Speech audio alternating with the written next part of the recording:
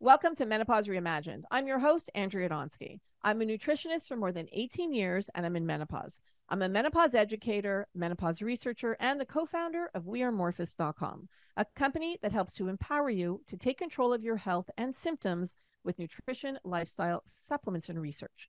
Today, I'm speaking with Dr. James Simon. He's a board-certified obstetrician, gynecologist, and reproductive endocrinologist. His private practice in Washington, D.C., intim medicine specialist focuses on reproductive endocrinology, menopause, sexual function, and intimacy. Dr. Simon is an ASECT certified sexuality counselor. Beyond his clinical work, Dr. Simon participated in more than 400 clinical research trials, grants, and scholarships from a wide range of sponsors, including the NIH, the American Heart Association, the Heinz Foundation, and the pharmaceutical industry. He's the only physician to serve as president of both the North American Menopause Society and the International Society for the Study of Women's Sexual Health. He's the author or co-author of more than 600 articles, abstracts, chapters, and proceedings, including several prize-winning papers, as well as the paperback book, Restore Yourself, A Woman's Guide to Reviving Her Sexual Desire and Passion for Life. Now, here's Dr. Simon. Welcome to Menopause Reimagined, Dr. Simon. Thanks for having me. It's a pleasure.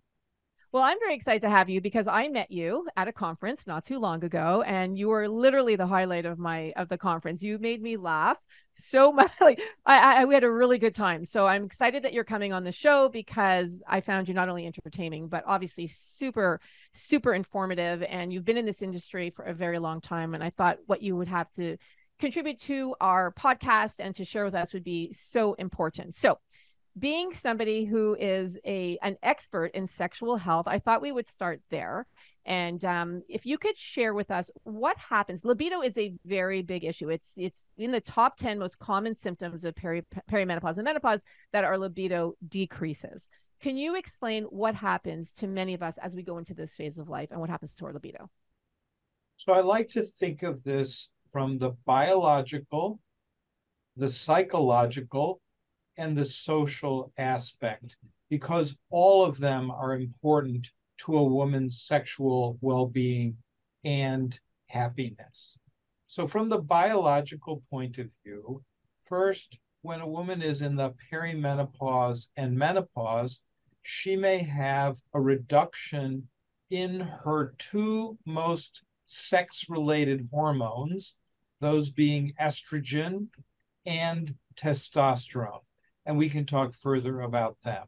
She may have disturbed sleep because of hot flashes or night sweats or, kids that are giving her problems and staying up late in her house, or aging relatives and parents. These are psychosocial problems. But if they disturb sleep, no one's really interested in sex if they're exhausted.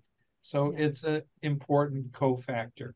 And then other issues have to do with changes in her lifestyle, her body shape, her sense of herself as a sexual being, both in relationship to her colleagues and friends and her community, but also in relationship to her chosen sexual partner.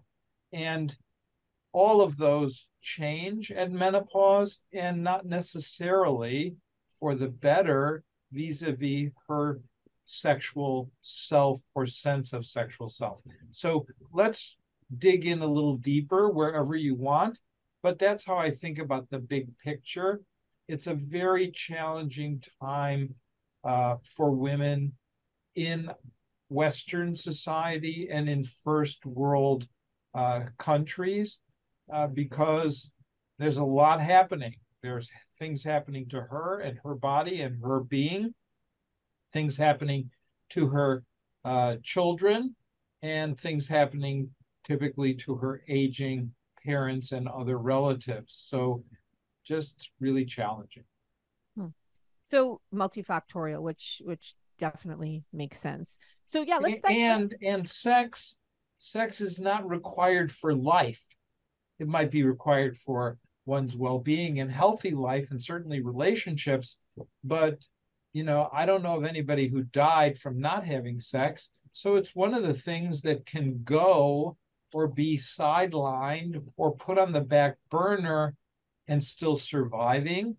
And that's another problem, is if circumstances are such, or well-being is such, sleep is such, that it goes to the back burner, then we got a whole problem of how do you bring it back to the front burner and communicate with your partner who's understood that there were challenges, but now it's time for re-engagement.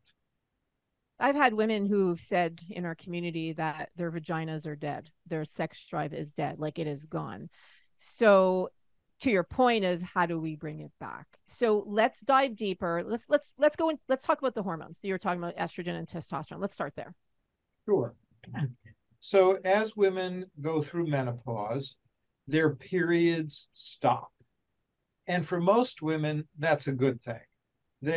Life is challenging, life is busy. Many women have days or even a week out of every month when they have their period, when they're not sleeping, they're having cramps, they're having bleeding, they don't feel like themselves, a whole bunch of things. And many of those burdens go away, which should be a relief after menopause. But when the hormones go away, and it is those hormones that are driving one's menstrual cycle, the drive in many women for interest in sex also goes away. So for some of your listeners and viewers and your community who may have really good sense of their own bodies and are still menstruating, they know there are certain days of their menstrual cycles when their sexual interest is at its peak or at its highest. And Mother Nature has provided that those days are typically right around ovulation, and those are hormonal triggers. Estrogen is highest right before ovulation. Testosterone is also highest right before ovulation, and those trigger what Mother Nature is thinking is reproduction and making babies, and women may notice that as a desire to have sex. Those hormones, estradiol and testosterone, go away almost entirely as it relates to estradiol after menopause, and are typically 50% or less of what they were during reproductive life after menopause. So testosterone goes 50% or 60% lower, not completely away until about age 60, but estrogen nearly completely gone after menopause. I interviewed a thyroid expert. Her name is Danielle, and she was saying that also thyroid has a lot to do with it. So like the changing hormones and thyroid, and when we have a low thyroid or a hypothyroid, that can also influence our libido. So there's so many things going on in our body due to our hormones that are contributing to this. Yeah. As it relates to thyroid, it's true, but low thyroid happens to a small-ish group of women after menopause or during their lifetimes. 100% of women who get to menopause live long enough, they lose those hormones.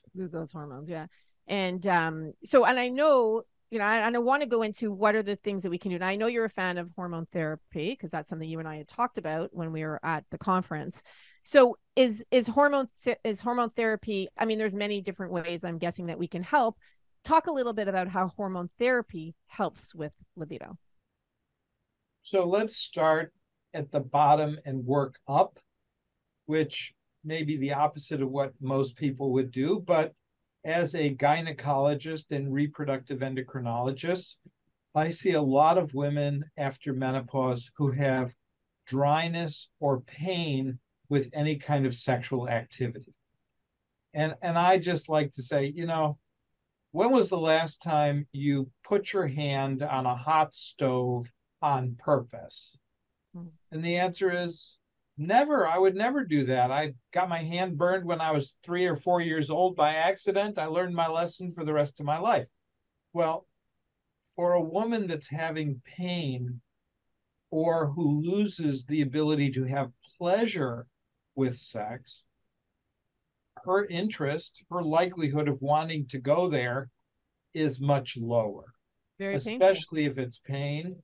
Mhm. And even if it's just loss of pleasure, or, orgasm used to be work, or at least used to come sometimes, come C-O-M-E, come sometimes, but now it's never or almost never. And so those women lose the pleasurable reward they used to get, which is sometimes a disincentive to engage in sexual activity. So that's bottom up.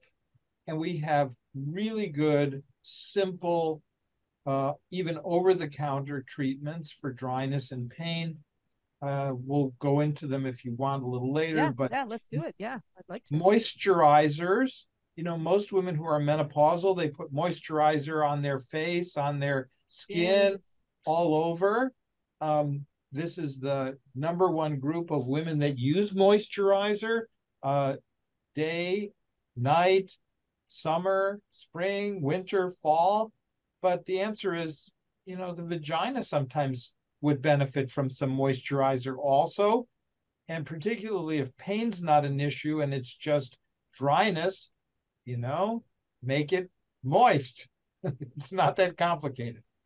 In addition to moisturizers, which are a kind of vaginal application that just draws moisture into the vagina and keeps it there, just like moisturizer you put on your face draws moisture into your skin and keeps it there.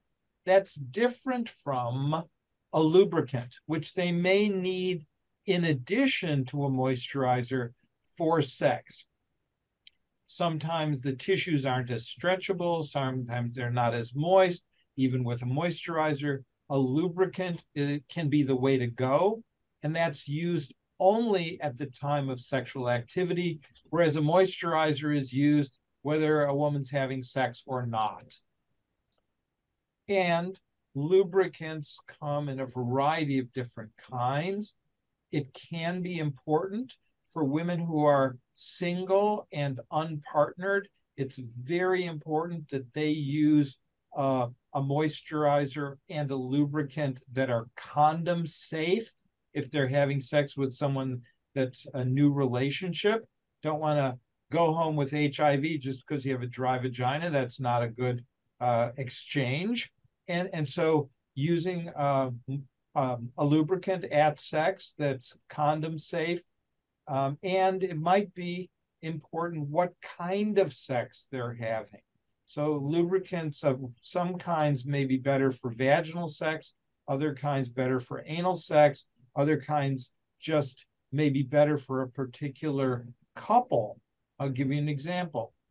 If we're talking about a heterosexual couple and he tends to be very quick, we won't define what that means, but quick, then a short-acting water-based lubricant can be perfect because it doesn't need to last a long time. On the other hand, let's imagine that same woman is having sex with someone, for lack of a better term, who is slow. Then a longer lasting lubricant, like a silicone-based lubricant, may be very important because you don't want to be stopping in the middle to reapply lubricant because the water in the water-based lubricant dries up. So these are subtleties that make a huge difference bottom up. In addition, hormones specifically for the vulva, the vagina, the clitoris, etc., can be very important to maintaining those tissues in a responsive way, not only to keep them healthy and painless and moist, but also they need to respond with sexual activity. So they need to engorge and tingle and get ready for sexual activity. And those are all hormonally based responses and hormone vascular responses that every woman learns to know when she's younger and can't understand why they go away when her hormones go away. So let's go back for a minute because this is such a good discussion. So let's go back a minute to the moisturizers, and and then I want to continue with the hormones. So when you have a moisturizer, so for women who are listening now, going, you know what, it makes sense. We put moisturizer all over our body as we go into this phase of life. Why wouldn't we put it into our vagina? Do you, and I don't know if I should have asked you this before we started recording, do you have any props or anything? Because it would be really good to understand how it's applied. So is it to the outside, to the vulva? Like when we're looking at making it a part of our daily routine, how are we applying these moisturizers? Oh, you do. Okay, good. I have props. So if you're watching us you can come to YouTube. We'll put a link below to our YouTube. If you're listening to our podcast, you can listen, but you can see if you want the props. I like the props. All right, go for it. This is called a vulvar puppet. Okay. It is what it is. There's a clitoris hiding underneath there. And these are the lips out here. The skin is out here. And skin moisturizer, as you'd put on your face, can be put on this part of the skin down there. So on the outer side, on the outer part of it. Right. Wherever there is or was hair is a good place, good way to remember. It's just skin. Yep. Then the lips themselves can use moisturizer like what you use on your skin also, although they're much more sensitive. So you can't use a moisturizer with a lot of added ingredients. Need some pure stuff. Yeah, you want to be careful. No phthalates, parabens, perfumes, any of that. Anyway, that's correct. Yes, yeah. The moisturizer I'm talking about goes in the vagina. Okay. It's usually applied with an applicator, so it goes all the way up inside. Sometimes the applicator just looks like a tampon inserter. And the material that goes inside, all it does is stick to the vaginal wall, or what we call the vaginal barrel. And the vaginal barrel, when it adheres to that, draws moisture from underneath the surface to the surface where we want the moisture. So the best ones don't have preservatives, don't have scents, other additives, and all they do is draw moisture from the subcutaneous tissue or the subvaginal tissue into the opening of the vagina, making it moist. And you should apply this daily? No. Moisturizers usually can be applied twice a week, once a week, or as that woman needs. And everybody's a little bit different, but they're not, most women do not need them every day. Okay. So I usually tell them, I would say, Andrea, let's make Sunday your moisturizing day. So you vaginal put some moisturizing day. So you put some vaginal moisture in your vagina on that day. The other thing is that most women of this age are not having sex every day. Mm-hmm. If they're in a long-standing relationship, they're not having sex every day. Maybe they're in a brand new relationship, they're having a lot more sex, but most women who are not having sex every day. So sometimes these moisturizers can be messy. And so they want to avoid using them on the day that they are having sex. Okay. Or if they know that they only have sex on the weekend, do it on Monday or Tuesday, make that your moisturizing day, and then you don't have to worry the rest of the week. So you should put it in before, but I know I'd love to, if you have brands to recommend, I would love to, you can, share here or after, and I could put links below, because I know that that's a question that comes up is what are we looking for? What should we buy? How, so, and you put it in before bed. So obviously if it could be messy, then put it in before you go to sleep. Sure. That's typically what women do. Although I hate to tell women when it's best for them to do it, you can recommend it at bedtime, but there's nothing magic about bedtime except you're lying flat and it's less likely to leak out if it's Right. causing a lot of moisture. Or not infrequently, a woman can use half an applicator full or a quarter of an applicator full. Save the rest, don't throw it out. Even if the applicator's been used, it's your applicator, you're not sharing it with somebody. Put it in a Ziploc bag and wait until the next week. If you're worried about bacteria or something, throw it in the back of the fridge. No one will go in there in a sealed bag. Yeah. But don't forget to let it warm up before you use the other half. Exactly. Then it's cold. But I would think because it's so dry down there for so many of us that it would probably get absorbed pretty quickly. That the moisturizers aren't really absorbed. They sit on the surface of the vagina and draw fluid into them, but they're not absorbed. Not in the way we will talk about hormones that are used in the vagina or on the vulva. So that's a good segue to the next issue. There are creams, gels, vaginal tablets, vaginal inserts that are waxy, etc., and they go in the vagina. They are hormonal. Almost all of them are estrogen, the same estrogen that was lost at menopause. And they are both absorbed into the tissue, and they also are dissolved in the normal vaginal secretions, which then flow down when one stands up and applied by virtue of that to the rest of the vagina, to the barrel of the vagina. And some of them that are messy are actually getting on the lips on the outside, which can ultimately be good, even though they may seem messy. So finding the balance between it's getting enough of the outside that it's not feeling goopy or messy, and at the same time getting everything you need covered can be a bit of a challenge. Or you can use cream on the inside and then just apply a little with your finger on the outside as you would moisturizer or cream on your face. When you say apply cream on the inside, you mean moisturizer, like on the inside, and then Could the hormones on the outside? moisturizer, but on what I'm talking about, hormones, they too, hormones come in tablets, cream, gel, etc. And you would use those typically on days when you weren't using your moisturizers specifically.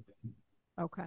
And how many times? So if we're doing vaginal moisturizer, let's say twice a week or once a week or whatever it is, how often should we be applying the hormonal? So it depends on which ones we're talking about, but most of the time, the hormonal treatments that go in the vagina are meant to go in there daily for 2 weeks. And then twice a week, whatever days are appropriate or reasonable.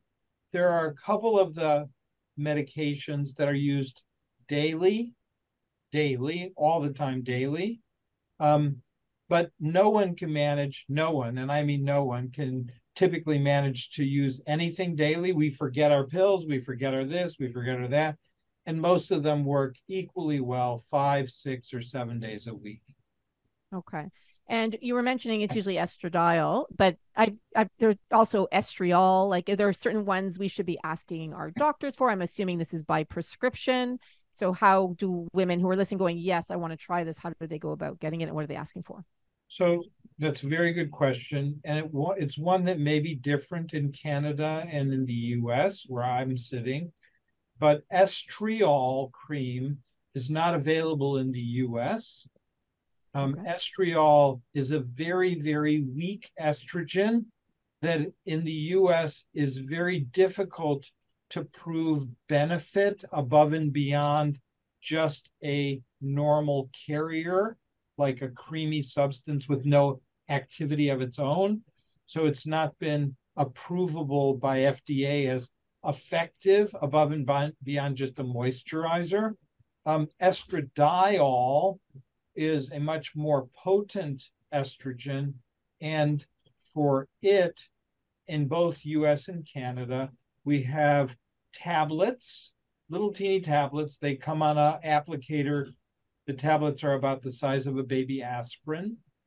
We have creams, several different kinds. I know you have them in Canada as well.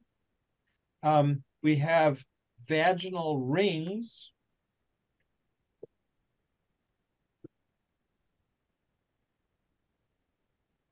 Can't make this stuff up, Andrea. It's a ring. Oh, Little okay. squishy vaginal ring. Okay. That goes in the vagina and just stays there. Can stay there for as long as 3 months. And that's inserted by a physician? Nope. Inserted by the woman herself. Okay. And it's not difficult. Sometimes a little mental block about putting something in there and leaving it. But the answer is they're used for contraception. They're used for menopause. They're used for menopause both locally, just in the vagina, and they're used for menopause more systemically also, depending upon the design of the ring. And there will be a lot more rings coming to the market in the future because they're very convenient. They're kind of the set it and forget it. Okay. And more younger women are using them for contraception and getting comfortable with putting them in and taking them out for contraception. So it's an easy transition to using them for menopause. Interesting. For women who are concerned, now we know, a lot of the information. There's one more thing I want to mention, and in particular, because it's a Canadian company. Okay. There are two things I want to mention, both Canadian companies. One is a vaginal insert that is not estrogen and not testosterone, but in the tissues of the vagina becomes estrogen and testosterone. And it's called Prasterone. Prasterone was developed actually in French Canada by a very famous researcher there who's now passed on. But it's a Canadian product. It's available in the US and around the world. Prasterone in the US, it's called Intrarosa, but it's estrogen and testosterone in a precursor hormone. And then the other is another Canadian company, Duchenet, also a French-Canadian company. And it's actually a pill you take that works on your vagina. So it skips the rest of the body. It just goes, if you can imagine this, it's a pill you take and it moisturizes the vagina and can treat pain with sex and vaginal dryness. What's in the pill? Like it's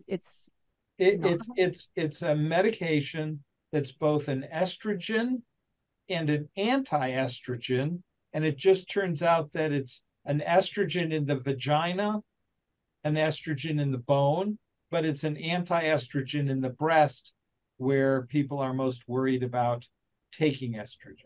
Is that part of the SERM, the selective estrogen receptor modulators? You are way ahead of me here. Yes, it is a SERM, reading about it. A selective estrogen receptor modulator. The name of that is ospemifene. It's in the same family as tamoxifen and raloxifene. Those are drugs that are used for other purposes, but this one's used for vaginal dryness and vaginal pain with sex in menopausal women. And it's available both in Canada and the US for treating vaginal dryness and sexual pain with intercourse. How would women know which ones to use? There's so many options. So how do we make that decision? Here's what I always say. Where there's a real lot of options, it means that none of them are perfect for everyone. And my answer to patients is pretty simple. What do you think? What do you, the patient, think would be easiest for you? A ring, a pill, whatever. I mean, you pick. Because most women are candidates for any and all of them. And the other thing is, if it's not working for you, you can change it. We can try something else. This is where a person can express her own preference from what she thinks before she actually tries it, and then can change her mind if it's either not working for her, or it's too messy for her, or she can't remember to take it or use it or change it or insert it, or maybe she has an allergic reaction to something. I mean, these problems, and this is a really important point, these problems do not go away. They just get worse. And so taking good care of one's vulva, vagina, what, a lot of my patients call nibbly bits.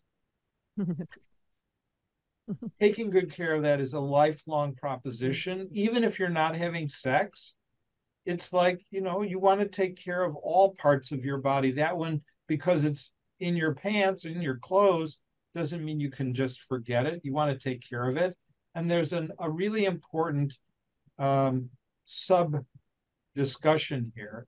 And that is that women, as they age, tend to get more urinary tract infections. Yes. For example, it's a really big problem in nursing homes. And one of the reasons for that is that the vagina has its own defense system against bacteria, viruses, and fungi if it's kept healthy. And what keeps it healthy is hormones and a normal pH, that is to say, a very acid environment, second most acid place on the human body after the stomach. And that acid kills off all the bad stuff. But when a woman doesn't have hormones and is aging, the acid goes away and the bacteria can grow there and cause urinary tract infections. So some of these treatments, even though we've been talking about younger women, sex drive, interest in sex, pain with sex, etc., many of these women in nursing homes, they're not having sex. They're in nursing homes because they're sick or incapable of caring for themselves, but they still could be at risk for urinary tract infections, and we want to avoid those. So in that case, the medication, like you were talking about, might be a good option. If they wanted to turn to the hormones, so we know, and I know you were the past president of the Menopause Society. We know that the Menopause Society now says that you could start hormones within 10 years of going into menopause. Does that apply to vaginal hormones as well? So that's a very good question. I would say you can start vaginal hormones at any age, but just like every other part of your body, if you maintain good health, it's easier to maintain it than restore it once it's gone awry. So if one maintains their vaginal health from early after menopause through and beyond until they're older, it's much easier to maintain that vaginal health and that vaginal acidic environment to prevent urinary tract infections than it is, 10 years later when you're 65 and you've just had your first urinary tract infection, or maybe you have your first boyfriend in a decade. It's much easier to maintain it and then have it be usable than it is to have to rejuvenate it after a long period of no treatment. My mom was just saying, I was just talking to my mom this morning. Interesting that it comes up today is she's 76 and she's been getting a lot of UTIs and she has to go on antibiotics, and the antibiotics are just brutal on her body. Like, she has terrible side effects. She's allergic to penicillin, and anyway, she's having some severe side effects from the antibiotics, but it's getting rid of her UTI. So I'm going to definitely share some, this podcast with her, because she was just saying she wants to talk to her doctor to see what can she do to stop it, because it's happened a lot recently, especially. Yeah, so she could start with a moisturizer, which can increase the acidity of the vagina without medicine. And then all the hormones tend to acidify the vagina as well. Can you take vaginal estrogen and HRT, like hormones, at the same time, like menopause hormone therapy, or is it a one or the other? It's a good question. Something like 80% of women who are on systemic hormones get enough benefit of those systemic hormones on their vagina and vulva to avoid needing more down there. But about 20% need both. You can start with local, and if you need systemic, change to systemic and see if then you can get rid of the local or not. But 80% of women can avoid local treatment if they're on systemic treatment. Systemic treatment could be pills, could be patches, could be a special vaginal ring that's both local and systemic. It could be transdermal gels. These are all totally reasonable ways to get hormones. I noticed that I did hormones for almost a year, and it definitely, for me, and I was already managing my other symptoms through supplements and nutrition and lifestyle, but I would say the biggest thing for me was the vaginal dryness. I noticed it. Like, I would say that was the biggest benefit for me. I unfortunately had to go off the hormones for a bit, but I definitely noticed that it made a big difference for the vaginal dryness. And I'm always trying different things. I'm like, oh, let's see what's going to increase vaginal dryness, like get rid of the vaginal dryness. Can you talk a little bit about bacterial vaginosis? Sure. Bacterial vaginosis is basically just an imbalance of the normal bacteria that live in the vagina and the pathologic bacteria that also live there. I'll give you a different example. Everyone in your community has heard of or has had a strep throat. Strep throat just is an overgrowth of a certain pathologic kind of bacteria in your throat. It's there all the time. Everybody's got it, but only small amounts. Lives in your nose, lives in your throat. But when our immune system is under distress or pressure, or if we've just been sick, or if we've had a course of systemic antibiotics that upset the normal balance, sometimes the bad bacteria, either in a strep throat or in the vagina, can flourish, whereas the good bacteria have been somehow injured, suppressed, treated with antibiotics. And that bacterial vaginosis gives rise to an abnormal vaginal environment. And what would be some symptoms? I actually had it quite a bit in perimenopause. What would be some symptoms that women could look for? So the most common symptom that a woman might notice is a change in her vaginal moisture and discharge, particularly if it has a fishy odor. And that fishy odor is very characteristic of a certain kind of bacteria that makes ammonia-like substances in the vagina. And ammonia, it's a good cleanser, ammonia, but it's a basic cleanser, not an acidic cleanser. And so we want a nice acid environment.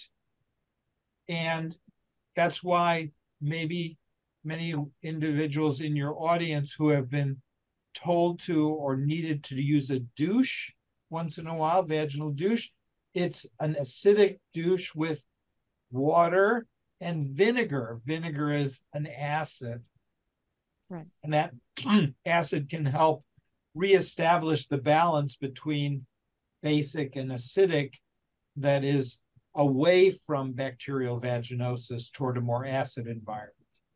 I see again, I always say that it's out of my lane. So I'm not a doctor, and I see people speaking about, boric acid suppositories. Like, there's all the, do we cleanse the area? Can you talk a little bit about that? Because I find it interesting, but I actually want to know what some answers are.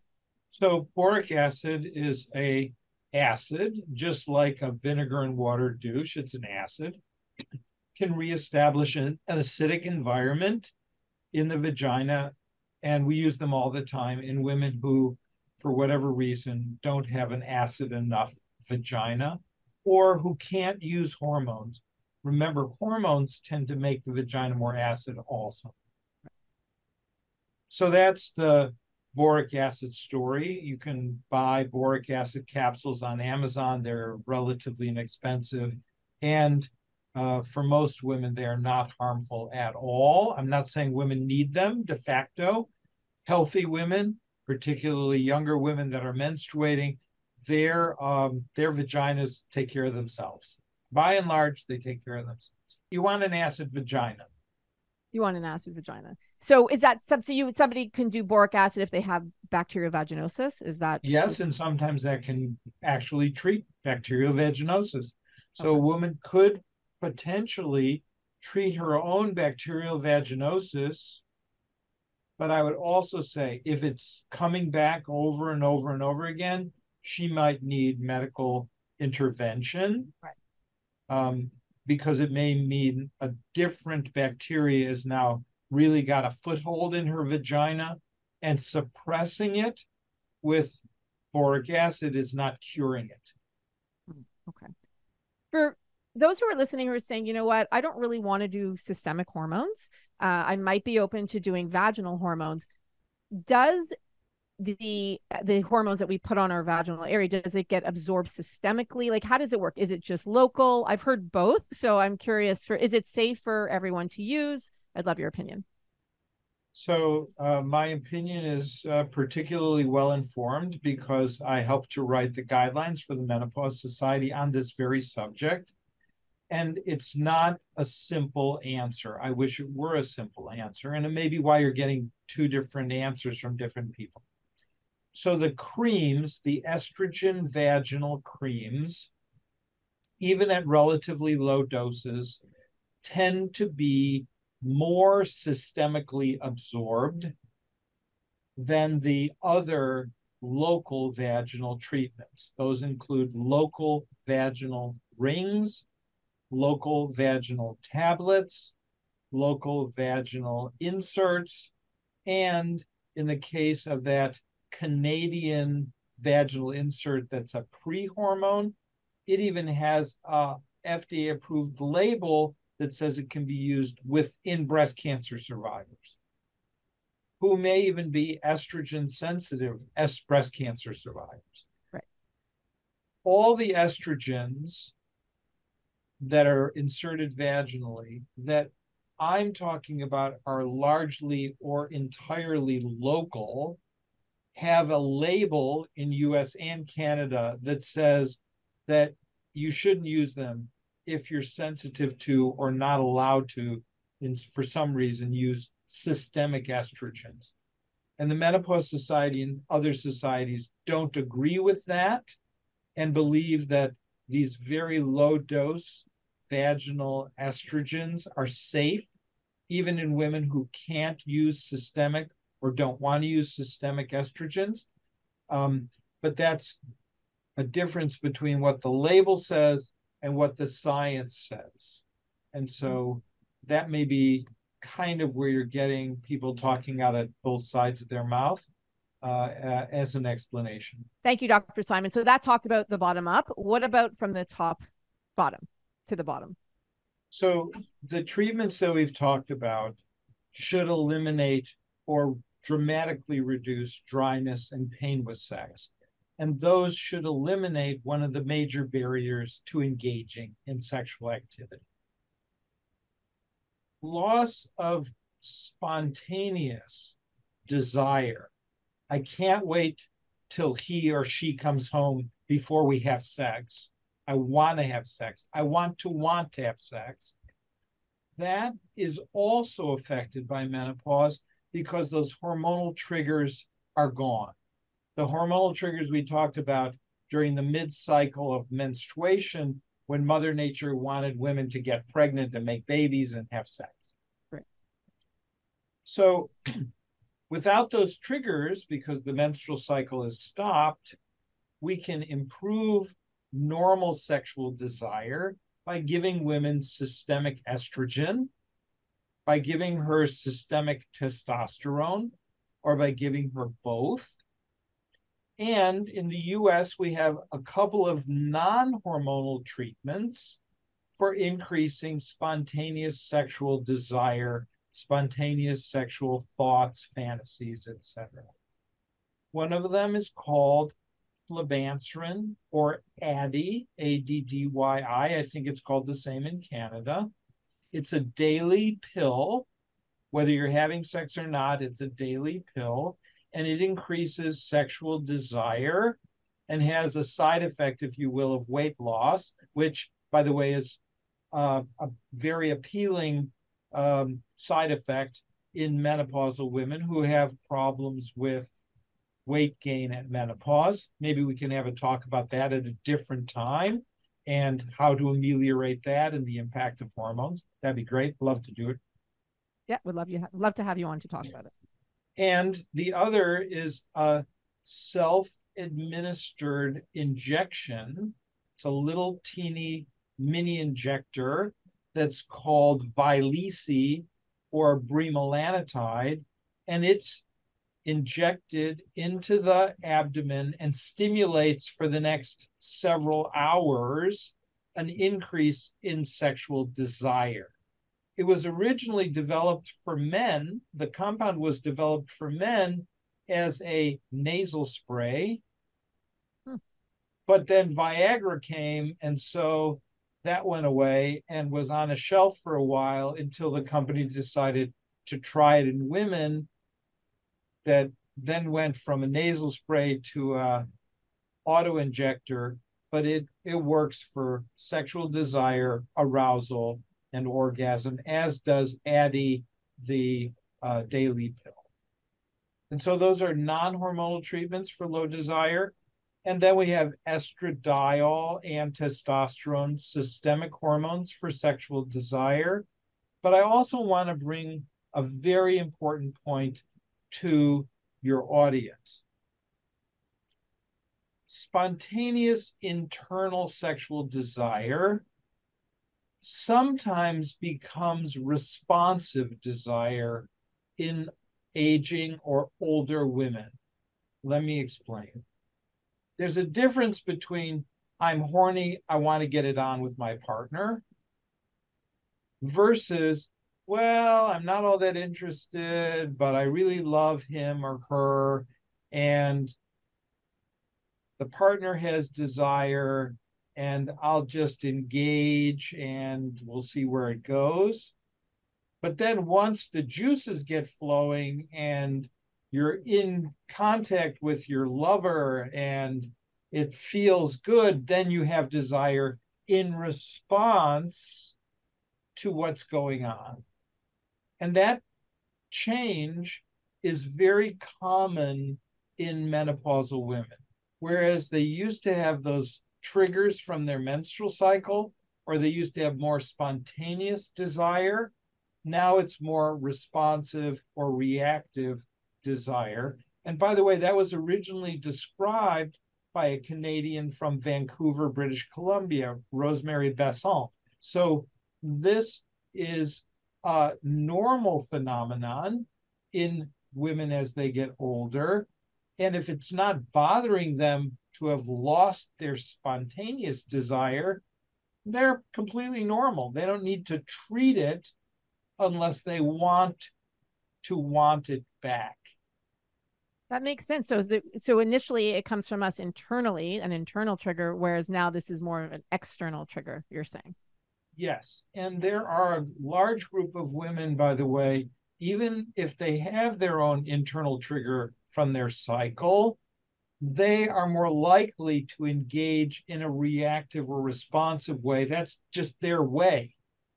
Doesn't make it right, doesn't make it wrong. So I don't want to pathologize a menopausal woman who has great sex with her longstanding husband, boyfriend, girlfriend, whatever, but doesn't initiate anymore because her spontaneous desire is gone, but it's not bothering her because she's having enough good sex in response to her partner.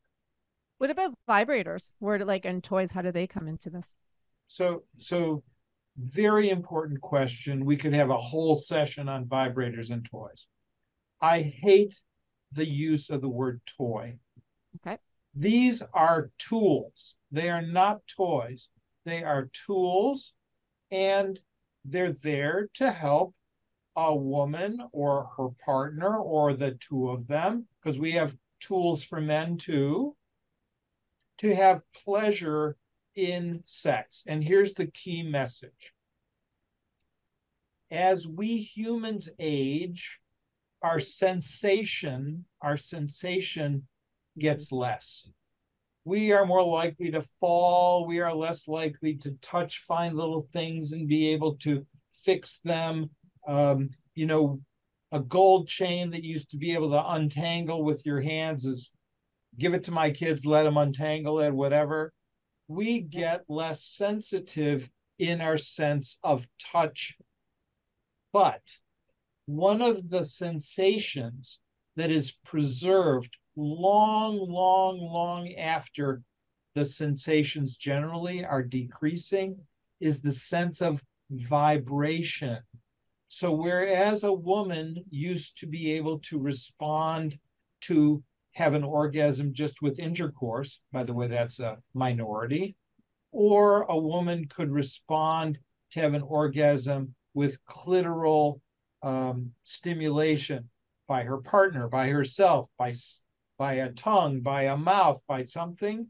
Now the sensation that's left is largely vibratory. So what do you use? You use a tool that provides vibratory stimulation. That's something that everyone can enjoy, a tool that vibrates, regardless of the age of the person. But remember, we're talking about aging and women going through menopause, and vibratory sensation is still maintained until you die, largely speaking. Therefore, what kind of tool do we need? One that vibrates. Interesting. That's really interesting. Okay, last question before we go, because I want to be mindful of your time. Increased libido. I know that a lot of women have said that that is a symptom as well, that their libido increased. What is responsible for that? And is it a small percentage? Because I'm thinking it's a smaller percentage, but I'd love to hear your thoughts. So I see those women sometimes, and I see women that think it's increased, but it's not.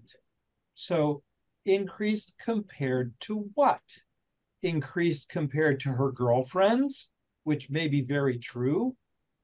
It might be increased because now the kids are off at school and there's privacy and they're not being interrupted, or the kids are off to school or living on their own and they actually have sleep and the energy to have sex, right? Or they have the spontaneity that comes with sex because they don't have to worry about anybody else in the house.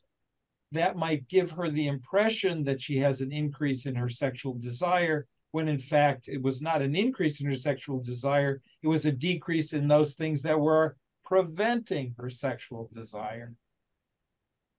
In the perimenopause, before the last menstrual period occurs, there's actually an increase in sexual hormones. Estrogen and testosterone go up before they go down. And that can, in our discussion as before, trigger those increased desire in the same way they did when she was menstruating regularly. And then last but not least, there are a subgroup of women for whom the changes in their bodies and the bleeding of menstruation are ugly, dirty, a problem, etc. And when their periods stop, that is gone also. So a woman that believes, and this is not my words, but we have this colloquially in English in both Canada and US, that believe her periods are a curse, she may not be interested in having sexual relationship for 2 weeks out of her menstrual cycle, when she feels premenstrual and then when she's menstruating. And if that goes away, now she's a different woman in that context. And so she may have a great weight lifted off of her in terms of her interest and willingness and ability to have sex, and then she'll have more. But the ones that really have a big increase in their drive, pretty small. Thank you so much for doing this today. And I will definitely have you, I'd love to have you back because there's so many different topics I want to talk about, and I appreciate you offering it. So thank you so much for doing this, and I'll see you soon. I'll have you back on soon. It's really my pleasure. Thank you very much. And I hope that your patients can find someone in their area who can help them with these issues. If not, they can contact my office. We can do some kind of a Zoom with them and find a way to get them the treatment that they need, either over the internet or by their local practitioners. Yeah, we'll definitely put your link below. And for all of you who are listening, we'll definitely introduce you to Dr. Simon's office. And thank you, Dr. Simon. I really appreciate you doing this. It's really my pleasure. Good luck to you. And for all your American listeners, happy Thanksgiving to everyone. That was amazing. I have been wanting to talk about vaginal health and libido for a while. So I am super grateful that Dr. Simon came on our show to share his vast knowledge with all of us. If you enjoyed the interview as much as I did, please share it, because the more you share shows you care. And please leave a review. I read each and every one of them. Thank you for spending the last hour and a bit with me. I am so grateful for you, and I'll see you at the next interview.